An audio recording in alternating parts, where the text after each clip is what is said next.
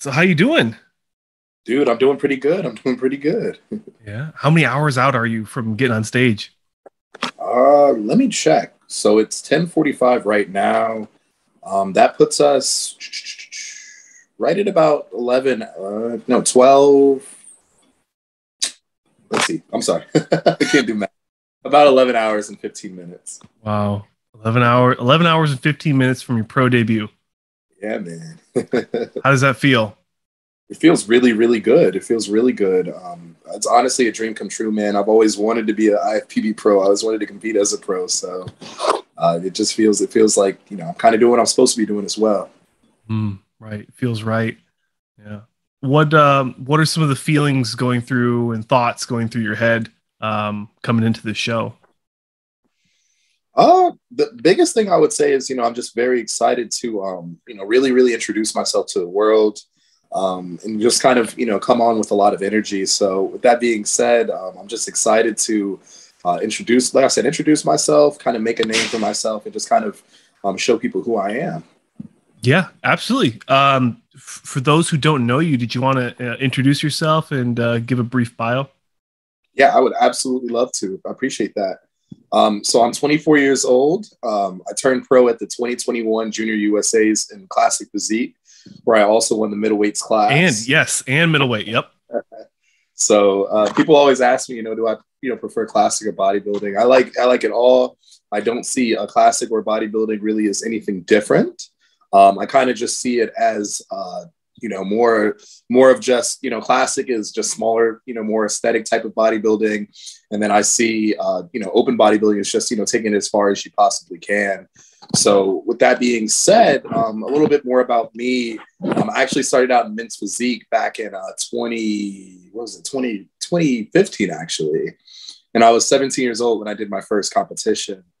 So I've done this, my whole entire adult life. I'm 24 now. With that being said, a little bit personal about me. I'm engaged. I have a fiance named Stacy Tutela. I have a 15-month-old daughter named Zora. And beyond that, I'm a personal trainer at one of our local gyms in Virginia. I actually live in Portsmouth, Virginia, but I live right outside of Chesapeake and Virginia Beach and Norfolk. So I'm all in the 7 cities in Virginia. Okay. How's the weather out in Virginia right now? Is it still cold or is it kind of getting into spring? It's funny, people always say this from Virginia, the weather's all over the place. There'll be one day where it's 70 degrees and then the next day it'll be 40. Mm-hmm. We're kind of up and down, but it's not quite as cold as it is here in Boston. Yeah. Boston's right off the water, right? Oh my gosh. Yes. Yeah. You could see the water pretty much from here. Yeah. Yeah, in that the Arctic breeze. Oh my gosh! Yes, or Atlantic. Yeah, dude. There was like ice and snow still on the floor or on the ground. Excuse me, like all around the city. Yeah, man. 24 years I spent in Wisconsin, and I don't miss it. Wisconsin. I mean, man, it's really cold there. Yeah, it's the weather's. I mean, I don't want to talk about weather. I feel like we're a Paul from Fuad Abiad's podcast talking about weather. Kind of rambling a little bit. Yeah. But shoot, man, coming into your pro debut, we talked a little about you, your wife, your gorgeous little daughter. You sound like you're excited. How was the prep? How long was your prep coming into the show? So I officially prepped for the show for about 12 weeks. It was a really, really good prep. I actually prepped myself for this competition. So with that being said, really, I was a lot of it at the early period of prep was just kind of data collection, kind of trying to make sure that I was priming my body. So I'll say it like this. It was a 12-week official prep, but I've been, mentally prepping since about, I would say Thanksgiving. The day after Thanksgiving, I said I'm going to, get on diet. I'm going to focus, I'm going to diet hard through Christmas, take the week of Christmas off. Diet hard, the rest of the year, starting with that day off after Christmas. And, I kind of saw into fruition, what I would be able to do. And that's when I made the decision to choose Boston Pro pretty much at the end of December. Okay. And was kind of your thought process coming into the Boston Pro, get in early so you can get an idea of, how that season's going to look for this year? That is exactly what I had in mind. I wanted to jump into Boston, especially being a bigger show, kind of get some, see how I stack up against some solid competitors, get some feedback from the judges. I love to get feedback from the judges. I love to have them, actually see me, and tell me, what I can do exactly to improve on. So with that being said, the idea was to jump into Boston. If we're good enough to qualify for the Olympia there, then we keep going. If we don't, we keep going either way. I just wanted to run the circuit, get my name out there and compete in as many competitions as possible this year without outrunning myself, without taking myself too far. Yeah, get your name out there, and then also just get some stage experience. Let the judges see you. I like that. Is there a way you can put your phone rested against something when your hands are moving? It's muffling your mic. I do apologize. I have my iPad here. Let me set it up on this dock. Yeah, no, you're good. See some bicep veins. Yeah, there we go. I think that's a bit. Actually, that's a better angle now that you got the camera sideways. That's good. Awesome. Let me see. I get spoiled with my home setup, so. Yeah, man, you got a dope setup. You got a really cool setup. It's getting there. I have a big backdrop thing with these are actually like studio sound. I mean, you can't see it, but I got like some studio pads I'm gonna put up tomorrow. Yeah, but that's pretty cool, man. It's coming together. I got my you saw when I came in, I turned my lights on, so yeah. I got these big panels up here, so really makes me super albino, but it works. Man, you got some color. Come on now. Yeah, I don't know. I mean, you can see this. This is gingery, so you can imagine. It's pretty bad. And I live in California now, so no excuses. Okay. What part of California? I'm stationed just outside San Francisco. Awesome. So you're active duty. Yep. What's up? Thank you for your service, of course. Oh, yeah. It's a pleasure. I know people always say that, but my dad was a commander in the Navy, so I got a lot of respect. Heck yeah. I've been doing this for a minute, but my passion's this, so I try to make as much time as possible to cover you guys and advocate for the athletes. I really do appreciate that coverage as well too. Yeah, something I've noticed is everyone wants to talk about open, everyone wants to talk about classic, but no one really wants to talk about, and I was guilty for a while, no one wanted to talk about men's physique, or 212 kind of gets dogged on a little bit, which is, I think, hilarious for how competitive that those lineups are. Oh my God. 212 is, I will say it like this. Some people, always ask, especially after I turn pro at Junior USA's, whether I prefer 212 or classic. Like I said, I still see bodybuilding as bodybuilding. I'm not a 212 competitor anytime soon. Yeah. But never, I'm never against, moving up to a different division. Mm-hmm. Side tangent, since you're classic, and we're talking about people moving up, did you look at, oh man, I can't even think of the name. Let me see if I can find his physique update. Lord Jones, have you seen his physique updates as since he announced going from classic to open? Man, I always thought that he had a freakish physique, but seeing him just fully grow and just, fill out, he looks insane, dude. The shape, what I'm saying, the structure of his body. It's funny because he still has, in my personal opinion, classic proportions, but the size, the pure mass is just, it's next level. Jesus Christ. I always saw him as, being like a bodybuilder's classic guy. And then I didn't even know he announced switching over to open, but I think it's going to fit him really well.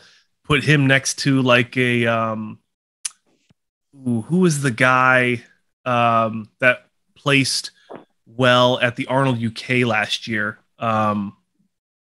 Younger guy, really nice classic lines. I'm trying to think. I'm not gonna lie, I didn't pay too much attention to the Arnold UK last year. Let me see if I can. I think his name's Hector or I know who you're talking about now. Yeah. Yeah. I think he's European for sure. He's a tall black. Yep. Yeah, he looks amazing. I can't think of his name though. Yeah, I can't think of his name either. I'm kind of bummed out. you never know where the conversation's going to go, so it's impossible to prep notes. Yeah, my brain. I mean, if you've watched my channel for a while, like my brain goes just everywhere. So, man, yeah, I've been watching your channel for a little bit now. I'll say that. You know, I like to try. Like, one thing I'll say about me personally is, like, you know, I like to see everything. I do a lot of research. I'll say it like that. I do a ton of research. So, you know, if I hear about a show coming up, or if I want to get everybody's different perspective, you know, and I really, really want to learn, you know, what people look for in bodybuilding and things like that, you know, so that not just I can become a better bodybuilder, but so that we can continue to grow the sport as well. So, you know, I appreciate what you guys do. I really, really do, man, especially you. Yeah, I appreciate that, man. I'd like to see more transparency with the judging, and actually having judges come on and talk in a candid way. Because I always feel like, I don't want to say they're politicians, but it always feels like they're kind of holding back a little bit on what they can and can't say. And it just makes people like me kind of be hesitant about, like, I mean, case in point, like, I always feel like they're pushing a narrative with Brandon Curry. And I know that that's not a popular opinion, but I just never understand why they always put him above some other competitors. And it seems to be like consistent in some shows, but again, I know it's not a popular opinion, but hey, man, I mean, I think the judges, you know, would be willing to get on a little bit, but like you said, you know, I feel like there's an art to judging. So with that being said, there's certain things that I feel like you kind of have to be a judge to understand, if you will. Absolutely. Yep. If you will, but and you got to be there too, is what I keep hearing. Yeah, that's the biggest thing that I could say that I've learned in the past year. You know, seeing pictures and video is really, really great. You know what I'm saying? You can't, you know, we got 4K now. You've seen Gilco Productions, you know, 8K, excuse me. You got 8K now. But with that being said, it's just something about, like, the quality in the muscle and the skin, things like that you can kind of just see a little bit better in person. How the lights, you know, kind of flash off of the oil, things like that, that slightly make a difference. But with that being said, man, I think that William Bonac should have took that Arnold. No offense to Curry. No offense to Curry. I originally predicted that Curry was going to win, and I predicted Bonac for second, but same. He blew us away, man. Well, I don't think anyone expected Bonac to make that drastic of a comeback. It was insane. Like I was blown away by not just obviously his size and his mass, you know, factor, but his conditioning, man. Like the conditioning that he brought for that level of size. I mean, I'm known for my conditioning. You know, I'll say it like that. I'm known for my conditioning. I was blown away with his conditioning at that level. You know what I'm saying? Yeah, absolutely. And Steve as well. I mean, that's a great storyline there. I actually just got off another podcast with the guy. You guys will see it in a little bit. But a frequent co-host, Ty Jordan, he's a NPC super heavyweight, a good guy, really good guy. I know Ty on Instagram. yeah. He's awesome. He makes some good content. But he was talking about how sometimes, you know, life can play a factor in someone's prep and in how they present their physiques. And I don't want to spoil the episode, but Ty brought a lot of really good points of maybe some reasons why Steve Kuklo decided to come in smaller and more conditioned. So make sure you guys check that video out. It's going to be coming out tonight. Everything's coming out tonight. So I'm going to be up all night. I still got 2 more videos to make for women's wellness and bikini. So it's going to be a long night. And once again, you know, I do want to thank you for covering those divisions as well, too. Like you said, we definitely need more people, you know, looking out for all the different divisions. I was talking to, I don't know if you know him. He's another, you know, guy on on YouTube who I like a lot, Hart McGrath. Yeah. I was actually talking to him not too long ago. And, you know, he was basically just saying, you know, we got to look out for, you know, the other divisions, the little guys, things like that, because there's so much talent in this industry. There's just unlimited amounts of talent. And, you know, when people like you know, look, you know, and actually look at the wellness divisions, the figure divisions and things like that, you know, that just helps our sports grow. And it helps those ladies, you know, that work so very hard get the recognition that they deserve. Yeah. I mean, I feel like the ladies especially kind of get overlooked by some of these bigger channels. I'm not going to say names. I don't want to be that guy. But I know me specifically, I've dogged on Men's Physique and I'm like, I don't cover them. If they're not bodybuilding, they don't show the legs. I covered Arnold Classics men's physique. Bonkers. Like just the amount of size those guys put on. Do they have a weight cap? I didn't think they had a weight cap. Oh man, they can come in as big as they want. Those guys got to be monsters. In person, like it's even crazier, you know, because you'll see the classic guys, and obviously you got some crazy shapes in person. But I remember like my first national show, you know, seeing the men's physique guys, and I was like, yo, every single one of these guys is bigger than the classic guys. That was before they raised the weight cap for the NPC back in the day. Okay. So back then, I mean, classic guys were small compared to men's physique guys, upper body. Now it's a bit more balanced. You're starting to see some crazy like upper bodies. Like I'm trying to think of just some guys off the top of my head, like Divine Wilson, you know, crazy upper body in classic.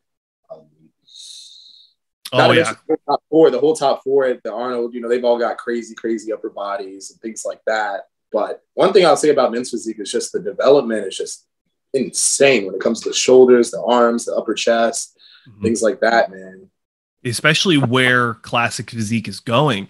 Because I feel like sometimes, I don't know, like sometimes I feel like they're going for more of like a smaller, compact bodybuilder look. But then you look at other people where it's just beautiful lines. I mean, even yourself, you have plenty of muscle on you. But I'd say that your trademark going forward is Jared the Keys is the lights out conditioning with the flow. Whereas some other people like Dino placed fourth in the Olympia and then second at the Arnold? Yeah. Yeah, that guy. I mean, he's just a taller 212 guy with just better lines and better midsection. So there's so much variety. Yeah. I feel like in classic, like you're absolutely right about that. I mean, I feel like that's one of the beautiful things about our division is that there is that variety. But at the end of the day, I do feel like the more shape, the more structured type classic guys are going to always, you know, come out on top. You know, you got that example with Chris Bumstead, for instance. You know, Chris Bumstead, he's not compact at all. You know, he's very, it's weird because like, I feel like he's built like a short person that's very tall and lanky at the same time. Yeah, because I'm 6'1", and there's with the structure wise, he has such a phenomenal X frame. He has the wide clavicles. He has the great quad insertions. You know, the quads don't insert too high or too low. Great hamstring drop, bicep peaks, the full chest, moderately low lat insertions. Like you can't build them like that. It's you're born with a lot of that. You know, so obviously Chris has worked very hard to, you know, improve his physique. That structure is just, it's something you're born with. You know, you're blessed with it. You know, but in that same instance, you know, I also want to pay respects to Terrence Ruffin, who's built the exact opposite. Exact opposite, man. Compact, but still able to control that midsection. Absolutely. Trademark, like yourself, trademark the conditioning and the flow. Super bubbly, round musculature. I followed Terrence when he was still in the NPC, when he was active duty Air Force. I used to watch his carb logs. And then I kind of fell out for a while. And then next thing I know, he's blown up on the IFBB stages. And I was like, oh, holy crap. So, I mean, it's fun. The more I focus on all these divisions and the more I, you know, become more of a media person, it's fun to see those names I've seen before. Especially when I do NPC coverage. Like that's so much fun. Man, I can only imagine you get to see him come up all the way. I'm kind of the same way, you know, when it comes to Terrence Ruffin. He was one of the first, I'll say it like this. He was the first classic physique and better I really was into before classic physique even, you know, was a thing. You know, I remember like back in 2015, you know, watching this stuff, you know, seeing him come up. And then in 2016, when he competed for the first time as a pro, you know, he blew those guys away, you know, in his pro debut, getting like, I think he got third to like Darren Charles and Breon Ainsley that show, which was crazy. I don't know if you remember, but Darren Charles was winning like every single show on the roster that year. Yeah, 2015. I don't think I was even in bodybuilding back then. I had like a bad breakup in like 2017, 2016. Made him a bodybuilder. Pay attention, guys. Yeah, I had a bad one, and then was drinking a lot, and then a buddy just reached out and he's like, hey, let's start lifting weights. And I was like, okay. And then since then, hooked. and then eventually started getting into like, I don't want to go on a tangent, but like seeing how bodybuilding news was being presented, I didn't like it. And I was like, I don't want to be like, stuck up or anything, but I was like, I could do better. I could advocate for the athletes better. I could have more personal interviews. Like, I'm just a dude. Like, I'm very transparent about everything I do. And it's just been a very fun journey. And I look forward to seeing where, everything's going. These last 12 months have been, I think I've said bonkers enough, so I need to switch up the words. Or, what was the last video I said? I said phenomenal too many times. And one of the subscribers messaged me, Billy sent me like 20 different words of like synonyms. And I was like, man, you're a troll. Oh my gosh. Shout out to Billy. Shout out to Billy for being the source. Yeah, Billy's phenomenal. I love my community. Like, just, yeah, they're great people. Question I didn't ask you. What got you into bodybuilding? I already shared mine. Like, what got you into competing? And I appreciate you asking that. Honestly, when I first started lifting weights, I was playing football for the football team, and I actually got, the story. I got cut. I was too small. I'm saying? I had to come back. They told me come back, 20 pounds heavier. So came back 20 pounds heavier. I did what they told me to do. I, increased my speed, got stronger. Didn't just gain 20 pounds of fat, but just, came in overall 20 pounds better. Yeah. The following year was the same story. I'll come back, bigger, you're still too small. You're still too small. And I realized, in that 4-year period or 5 or 6 year period of, trying to get ready for high school football, that I was quite literally being a bodybuilder. I was going to the supplement store, buying creatine. I was eating all the crazy bulking, diets you've ever heard of. Like a gallon of milk. I did, the whole potatoes, you do baked potatoes, you just carry in your backpack, peanut butter and jelly sandwiches before bed. All of those different things, and I eventually realized, like I care more about improving my physique, improving my strength, improving my performance overall than actually playing football. Yeah. So real quick, going into that, it was my senior year in high school, and, the season didn't quite go as well as I wanted to. I didn't get the play time that I felt like, I really, really wanted. So I said, I want to do a sport where, at the end of the day, I choose my play time. I don't want to, base it off of whether this coach thinks I'm good enough or not to compete. I was lucky enough to meet a fitness model in Virginia Beach, which is, a big city in our area. And he basically told me, long story short, that he was making 6 figures, being sponsored by Optimum Nutrition. And I was like, what even is that? Like, what is that? So it was like my junior year in high school. And I remember Googling, what's a pro card? What does this even mean? I was like, oh, well, if I don't make it to the NFL, I think I'm going to go for my pro card. Wow. That's some crazy ambition. Like, you had like the 2 pinnacles of 2 different sports. Like, it's either this one or this one. Like, you were just all in. I always wanted to be an athlete, man. I mean, I've always wanted to be an athlete. I just love pushing my body. I love, seeing how far I go. And I'll say it like this: each prep, I always look back and I'm like, holy shit, how did I do that? But then, give me 3 to 6 months, and I'm like, all right, let's do it again. Dang. I've been trying to lean out, just getting ready for a show. You got anything in mind? No, I was prepping for there's a show in Sacramento in December, and I tore my hamstring last June, and it still hasn't gotten better. So like leg training's been kind of rough, and I just decided to just pull the plug because I was getting lean, but it's just the training. I couldn't push to that next level mentally in the gym. And I was just like, I'm not going to be able to bring the best package if I can't train at 100%. So I think that's probably that's an extremely healthy decision to make. So many people, they get into this idea where they're just like, I have to do this show, and then in reality, my previous coach, Matt Jansen, said something to me that really, really made a lot of sense. And he was basically just like, yeah, you're a pro now, but you're 24 years old. You're young. That's the gist of it. You're young. Mm-hmm. If you're not having fun doing this, you really, really got to make sure that you're actually doing it for the right reasons, and that you're having fun, because you should be. So I think that you're still having fun in it, but you also realize you need to take, a small step back in order to, just set yourself forward. Right.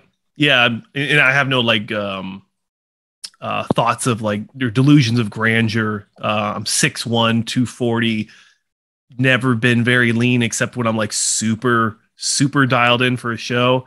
And even then, like it's never been where I'd like to be. So I'm going to cut like another probably 20, 25 pounds and then we'll get serious. I think Ty said he's going to coach me for this one. So we're going to work with Ty and just let him just completely take the reins and then we'll see what happens. I'm excited to get lean again. I'm so, I don't want to say I'm so big, but like I'm big and you know, when you're in your off seasons, like you can feel like you're just bigger. So yeah. Feel the fullness, and you probably feel it a lot when you tie your shoes. Yeah, or my boots. The boots are even worse. Yeah, but well, shoot, man. Let's I appreciate you sharing all that stuff with us. I think the fans. I like to focus on that, bridging the gap between the fan and the athlete, because we're all people at the end of the day. You're an IFBB pro making your pro debut, but you're also a person. You have a young 15-month-old daughter. You have a fiance. You have a beginning. You have an origin story, but like we're all people. So I think people like that. I really appreciate this interview, man. Like I like it because we're kind of going with the flow. It's not. Oh yeah, there's no script. Yeah, I have like I think I already showed you like what I have up on my browser. I've got your NPC News Online page. I've got your Instagram, and that's it. That's it. I'm just here to have a conversation. I love it. I enjoy doing this. Let's talk about. I don't want to talk about Classic because you're competing in Classic, but what are your thoughts on the Men's Open for the Boston Pro? Wow, man. Yeah, I think it's gonna be really, really good. I'll say it like that. I do believe that Bonac, if he can come in a little bit better. Well, I mean, if he comes in the same exact physique as last week, if he comes in the same, I mean, we're talking lights out first across the board. Exactly, man. I'm very excited to see what Phil Clohar brings. Yes, big Phil fan. Oh my gosh, yeah. Especially for his age, man. Like that's what really, really impresses me the most. Yeah, like 47, right? Yeah. Oh my gosh. Yeah, and just nutty, especially from the back. I mean, I'd like to see him next to Bonac from the back. Yeah, maybe not in the legs because Bonac is just so freaky in the leg department. But I'd like to see the comparisons. Absolutely. I saw Regan at the check-ins, and he's looking crazy. He's looking full, man. I think he's how's the face looking though? I don't know. Yeah, he never. It's no offense to Regan. Like I'm a fan. I look forward to seeing like where his journey goes because people forget he's young. Like I think he's 27. Yeah. Yeah, I mean he's he's my age. So like no rush. Yeah, people make fun of, or they don't make fun, but like people critique him because like he just doesn't come in, and his face always looks like it look. Well, maybe not like that, but yeah, it's and then he has the beard, and I think like historically in the '90s you always had clean shaven faces, but we're not in the '90s anymore, so like just let people do their thing. That's right. But yeah, man, if I had to make a prediction. I'm going to say William's going to take it. I've got probably Steve in second. Yeah. Then 3, 4, 5. That's a wild card, man. That's a wild card. You got Samson. You got Justin. Justin Rodriguez. I actually saw him today, and I wasn't impressed with his conditioning last week, but from his most recent updates, I think that he's definitely starting to turn the corner there. Yeah. When it comes to Dowda, I think that Dowda's got one of the beautifulest shapes in the sport right now. One of the most beautiful shapes. I'm trying to think who else really. Max Charles will be there. Charles, yeah. Regan Grimes. I feel really stupid. I'm gonna say this publicly on the internet so everybody knows. I called Max Charles Phil today. Phil, I got them mixed up in person. Hey. So I take responsibility. And I am sorry, Max and Phil for getting that. What did Max say? Dude, he was the nicest person I've ever met when he came to like get a spot. If somebody walked up to me and said, "What's up, Andre Ferguson?" or "What's up, Brandon Hendricks?" or like I don't know, Terrence Ruffin, I'd be like, "What? Like, who is this guy?" Okay, I'll take it. But with that being said, he just took it. Like he was. I said Phil first, and then someone said Max, and I was like, yo, like, you are Max Charles. Like, oh my gosh. Yeah. And then obviously I instantly thought back to all the, all the different check-ins and things like that I, seen on my Instagram. I was like, oh, dude, I feel so stupid right now. I shook his hand. I was like, man, I'm so sorry I called you Phil. You know what I'm saying? And beyond that, he was super, super nice, man. He said hi to my daughter. He was talking to her, and it was really cool. It was really cool. Man. That's good to hear. Man, yeah. I think you covered everyone. Bonac for the win, Steve second, and then a toss-up between Phil Klahar, Samson Dauda, Justin Rodriguez, 3, 4, 5. I think I would like to see. I think Regan Grimes will probably round out around 6, unless he comes really good. Right. Islam Mohammed, I think he's going to get overlooked, but I think he just based off some of the videos I saw, he looks really lean. He's looking like he's going to be on point. I was pretty impressed with his consistency last year. Yeah. Yes.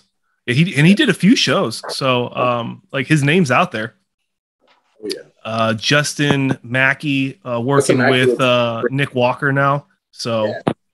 looks really, really good. I'm excited to see Justin Mackey's shape. I feel like once he kind of comes in a little bit, into his frame a little bit more. He has the legs. The legs are there. The midsection taper is tiny, bonkers. I said bonkers again. But I'd say upper body it needs to catch up with the world-class wheels he has. And I'll say it like this. I can relate to that a lot. I feel like we're kind of in the same boat. Yeah. I don't think I have the most streamlined weights, but I have a really, really good way at showing it. But I mean, I don't know. I thought you had some. I feel like if I were to put my hands around you, the fingers would touch. Like the midsections. Yeah, the vacuum, it counts. It still counts. That's right. I'm trying to think. One other guy, Nathan Spears, actually making his review. Well, yeah, he is. Nathan, I'm very excited for him. I saw him come up, these past few years. Yeah, I think everyone's been watching him. Yeah, dude, he was fighting for that pro card for so long. Mm-hmm. It was at the point where I was watching him, and I was excited for him to get his pro card. Then it got to the point where I was, struggling to get my pro card. Mm-hmm. And then, granted, I'm in classics, so it's different. But I was able to get my pro card, and then he got his, and I was like, oh damn, that's what's up. Mm-hmm. That's really cool. Yeah, lined up well. Yeah, super happy for Nasty Nate Spear. Right. Who else? Oh, Douglas Fouché. We actually had him on the podcast. I met Doug today. He's nice. Yeah. Oh, super fun. Nice, very knowledgeable. Him training out of Venice Beach with Mike O'Hearn. I was talking about the in the open lineup video I did. I was like, oh, who's that guy he's always training with? The fake natty guy. I couldn't think of his name. That's all I could think of. But him and he also trains with Charles Glass a lot. So just so much just wealth and in depth and breadth of knowledge in that gym. He invited me down there, and I'm going to get down there eventually, just meet him. We have some, we got some stuff in some coals in the oven. Is that what it is?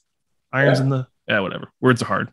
It's a consistent saying on this channel. Words are hard. Well, shoot, man. You want to share any sponsors or anything you want to say before we depart for the night? Man, I really, really appreciate that. First, I want to give a shout out to Chula Wear. That's actually my posing trunk company, my sponsor. Chula, she's super, super awesome guy. She's super, super personable. I do believe that she's got some of the best posing trunks. The highest quality, fast shipping, great fits, a lot of different options and things like that. Even lifestyle clothing. So if you guys are interested in men's physique posing shorts, bodybuilding posing trunks, classic physique posing trunks, I highly, highly, highly recommend Chula. I feel like it's a very professional fit. And I feel like, if you want to step on stage, you want to look professional, and you can see the best of the best right here. Yep. Case in point. That's right. That's right. So if you guys want to get a discount with that, just use my code Jared10. And then my code's Jared10 for all of my different sponsors. Also shout out to Gym Pen is a UK based company. They actually make machines where you can add more weight to your actual machines. They make D-bar handles where you can do a variety of different angles and things like that. I love to use that D-bar handle for my lat pull downs and really aggravate those lats, lower lats. I've been wanting to get this for a long time, actually. So maybe I'll use Jared 10 at checkout. Hey, look at that. Baby. You know that plug. You know that plug. Absolutely. Well, shoot, man. I think everyone's can echo my feelings of appreciation for you making time under 12 hours out from your pro debut for this year's Boston Pro.